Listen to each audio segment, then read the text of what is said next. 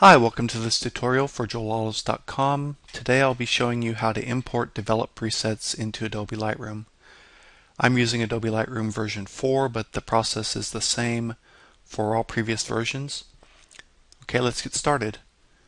Okay, so the first thing I'd like to do is I've opened Adobe Lightroom and I'd like to keep my presets organized into folders, so I'm going to create a new folder, and I'm going to do that by going to the Presets panel here and clicking the plus button.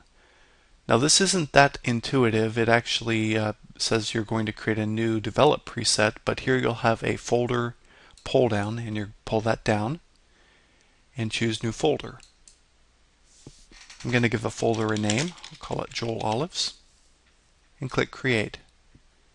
And the new folder will appear over here on the presets panel. So I'll go ahead and cancel this dialog, and now I'll import my presets. Now I've saved my presets in a location where I want to keep them. That'll be in my Documents folder.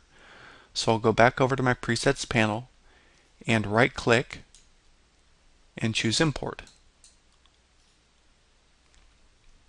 I'll be presented with a dialog box here with the 4 presets that I want to import. These are 4 presets that I've downloaded. They're free presets from joelolives.com.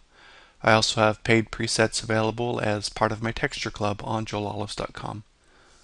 To select these 4 presets, I'll just select the first, hold down the Shift key, and select the last. I'll click Open, and they're imported into the new preset folder that I've created, and now you can use them. So this is the April Bliss preset, Easter Eggs preset, May Delight preset, and a Spring Lights preset. Thank you for watching. You can visit me online at www.joelolives.com.